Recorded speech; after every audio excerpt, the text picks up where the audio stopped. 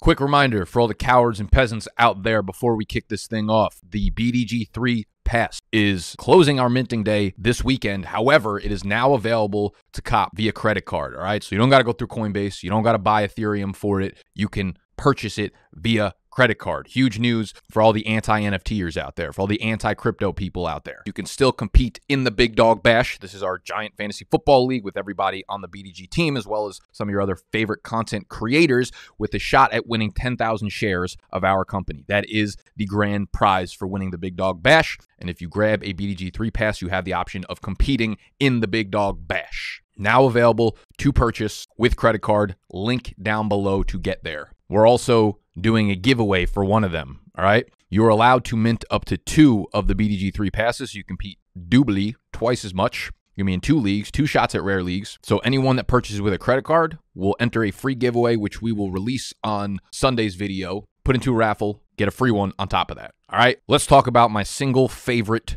draft picks in all of the first 6 rounds of fantasy football drafts today.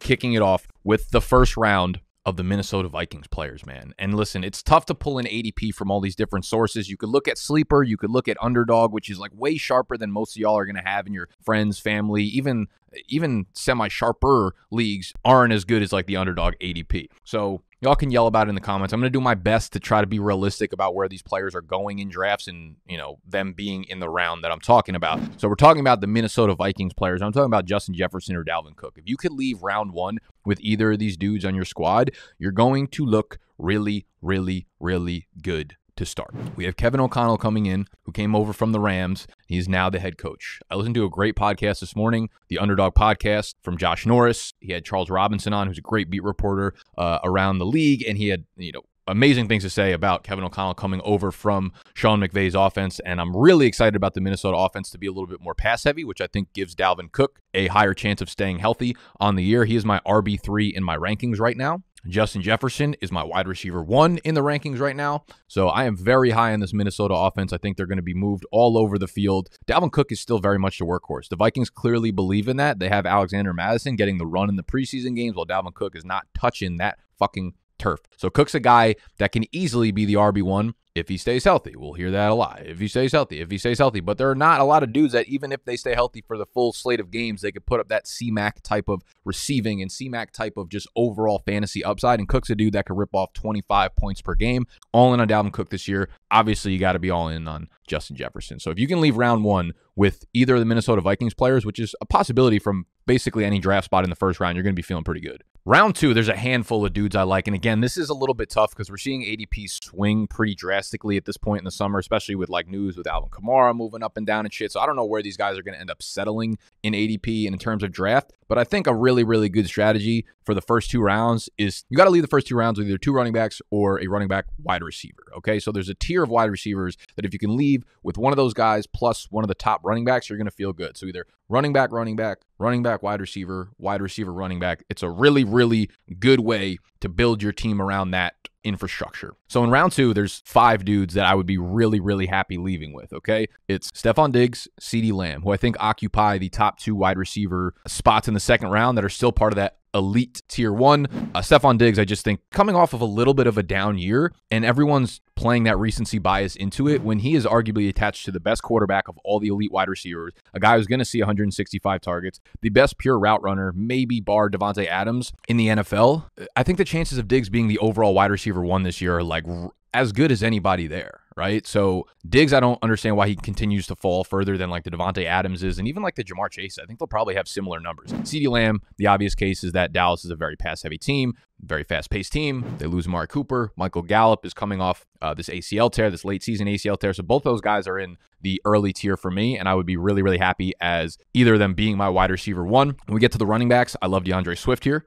I love Saquon Barkley here, and I love Alvin Kamara here. I think all 3 of them are workhorses with really, really high pass-catching upside, which we've seen from all of them at this point in their career. Some of them have red flags. Some of them have, lower ceilings or lower floors, whatever you want to say. But these are my 3 favorite running backs in the second round that I think if you can leave with any of those guys, you're going to feel really, really good if they are your RB2 or your RB1 if you were to get a Justin Jefferson in round 1. So that's like 5 players there that I think you'll be really happy leaving with. If you want to go super early on tight end, I wouldn't hate Andrews here. Kelsey in round 1 is just not something I'm going to be doing. But if I want to go tight end early and secure that spot, and you can get Andrews at like the 211, 212, 3-1, I'd be okay with that because Baltimore's probably going to have no choice but to go super pass heavy again this year because all their running backs are fucking hurt once again. When we move to round 3, there's 3 guys that I think are really, really good values right now. Uncle Lenny out in Tampa Bay, Mike Evans, his teammate, and Titty Boy T. Higgins. All right, so Uncle Lenny's the clear workhorse here in Tampa Bay. I know people were worried about like Rashad White coming in and taking this pass catching role.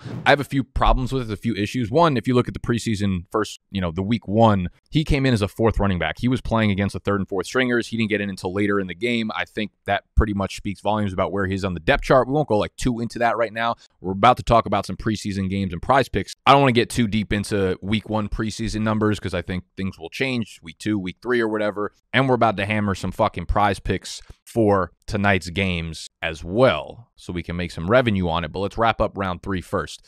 Yeah, Rashad White got on the field late. I also think the interior of the Bucs line is going to be a problem for Brady, which means whoever is back there needs to be a trusted pass blocking running back. Okay. Ryan Jensen's out for the year. The Super Bowl interior guard, center guard that they had 2 years ago when they won, all 3 of those guys are out. I'm telling you, this is going to be a little bit more of a problem than most people are anticipating for Tampa Bay. And whoever is a running back needs to be someone that can pass block. He's raw, Rashad White. He's a great athlete, but he's raw, and I think that's going to be a problem to start the year and a problem during his rookie year with a guy like Tom Brady specifically. So I'm not really worried about any competition for Uncle Lenny. He was incredible down the stretch last year into the playoffs. He was averaging like 7 or 8 targets per game. I think he's starting to go underrated because we haven't heard enough hype throughout camp, but he's going to be the guy getting all the touches there in Tampa Bay. So we like Lenny. We love Mike Evans, obviously. Antonio Brown gone. We don't know what Chris Godwin's real status is at this point. I'd be surprised if he was a big impact player over the first 6 weeks of the season. Gronk is obviously retired too, so I wouldn't be surprised if Mike Evans ends up leading the league in touchdowns. I wouldn't be surprised if T. Higgins ends up leading Jamar Chase in touchdowns. T. Higgins is a fucking beast attached to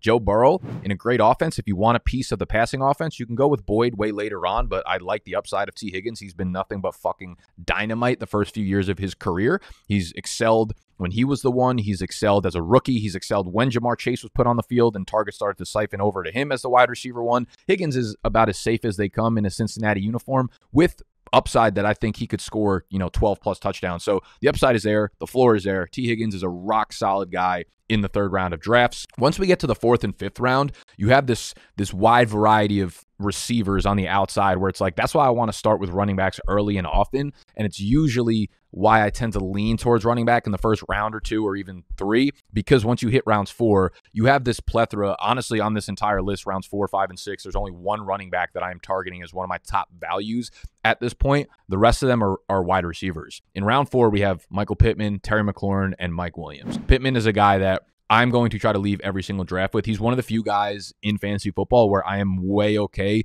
jumping a full round on ADP to make sure he winds up on my team. I think with Matt Ryan there, team's going to be fucking way smoother, way more efficient, just dynamite. And it's all going to be Mike Pittman. Man, he is a pure separator. He's one of the best rated chart guys in reception perception per Matt Harmon. All in on Michael Pittman. I like Terry too. I think the upgrade from Taylor Heineke to Carson Wentz is, Wentz is whatever he is at this point, but I still think it's an upgrade. And I think Terry's just way too talented to not have massive games at this point. I would take Pittman over McLaurin. I would probably also take Mike Williams over Terry McLaurin right now because I just want pieces, very much like with T. Higgins. I want pieces attached to awesome quarterbacks. And Justin Herbert's about as fucking awesome as they come. And this is an offense that's really fast-paced, really pass-heavy. They go for it on 4th down. They're going to score a shitload of touchdowns. Justin Herbert's just entering his prime. I think there's a chance that we see Mike Williams surpass Keenan Allen on this wide receiver depth chart. I think they're both going to be great. I would rather take Mike Williams later than Keenan Allen. I would probably take, if I'm in 2 leagues, I would split the difference between Allen and Mike Williams. But I think if I was in like 5 leagues, I would take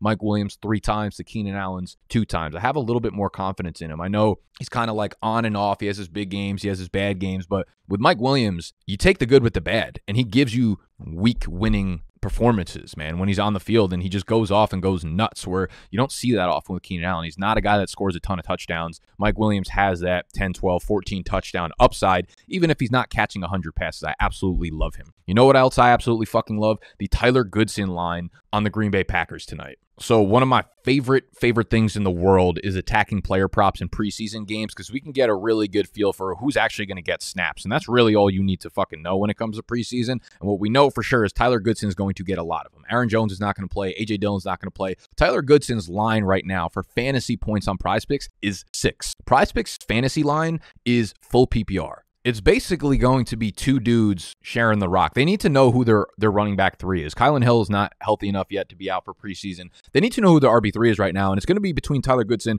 and Patrick Taylor. And Tyler Goodson was very, very involved last game. 12 carry in the first preseason game against the 49ers. 12 carries for 37 yards. Also caught 2 passes for 24 yards. So that he easily went over the 6 fantasy points. I think he's even more involved this time around. So I think he tops those 6 fantasy points really, really easily in this one. I think he's a smash on PrizePicks. And if you haven't been on PrizePicks yet, 2 things you're going to get by using our promo code BDGE. 1, you're going to get a 100% deposit match to go smash that Tyler Goodson line, along with another line that you can pick whatever you want. Drop in the comments who you like. 2, you're getting our fantasy football draft guide absolutely for free. So if you're wondering about my rankings, if you're wondering about our must draft players, our fade list or whatever, this is how you get it for free. Deposit on PrizePicks, $10 or more. Promo code BDGE. You're getting all of the above. Plus, you're getting a fucking lock of the century tonight with Tyler Goodson. So let's keep moving down after round 4. We had Pittman, Terry McLaurin, Mike Williams. In round 5, we have Hollywood, who I think is going to go nuts, reuniting with Kyler Murray in Arizona, while DeAndre Hopkins is suspended the first 6 games. Christian Kirk is not there anymore. Chase Edmonds not there anymore.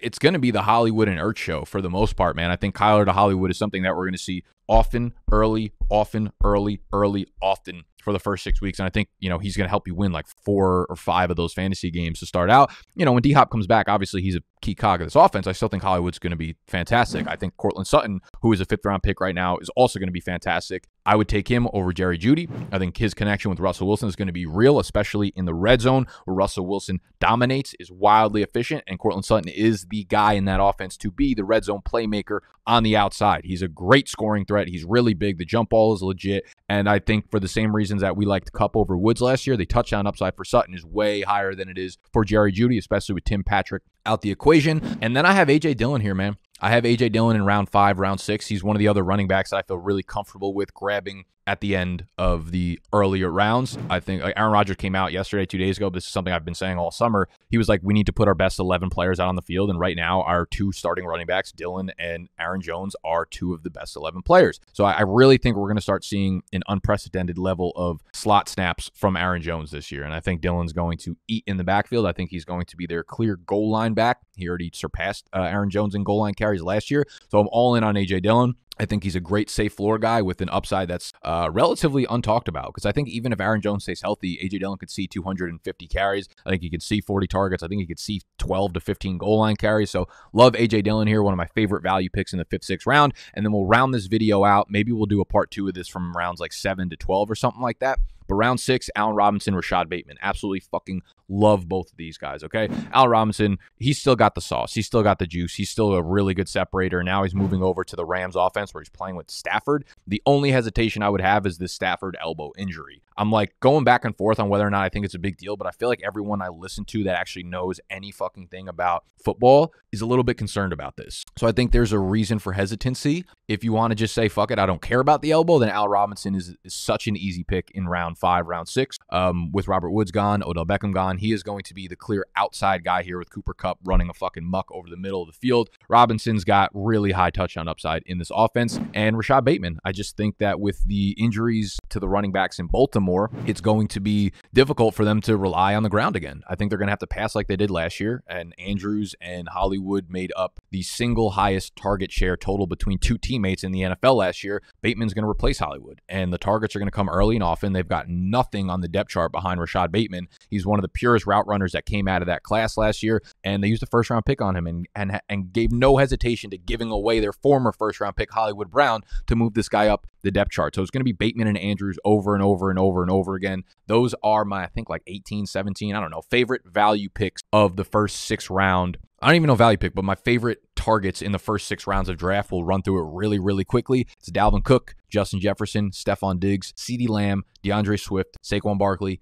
Alvin Kamara, Uncle Lenny, Mike Evans, T. Higgins, Michael Pittman, Terry McLaurin, Mike Williams, Hollywood Brown, Courtland Sutton, A.J. Dillon, Allen Robinson, Rashad Bateman. If you sprinkle your fantasy teams with a mixture of all of those players, you're going to be sitting very, very pretty for your fantasy drafts this year. If you want to draft with us, if you want to play against the team, myself, Animal, everybody in the office, if you want to play against all of our fucking creator friends, you know, the Jack Settlements and the Pierre Overzets and the Ray G's, Matt Kelly, JJ Zachariason, they're all in the Big Dog Bash. They all hold BDG3 passes. Y'all want to get in on this. I promise you don't want to miss on our first year, our first go around, and be part of the Genesis passes, the V1 passes. Again, available now for credit card purchase. You don't got to go through the Ethereum hassle if you've never used NFT stuff before. The link for that will be down below. Make sure you hop in the Discord once you do so, or if you have any questions, that's also how you go about doing it. And also go hit that Tyler Goodson line, over 6 fantasy points. Use promo code BDGE if it's your first time on PrizePicks. I love y'all. I'm going to see you tomorrow with this same video, but my least favorite picks for the first 6 rounds. Salute. I fucking love you, and tuck your shirts in for the rest of the day.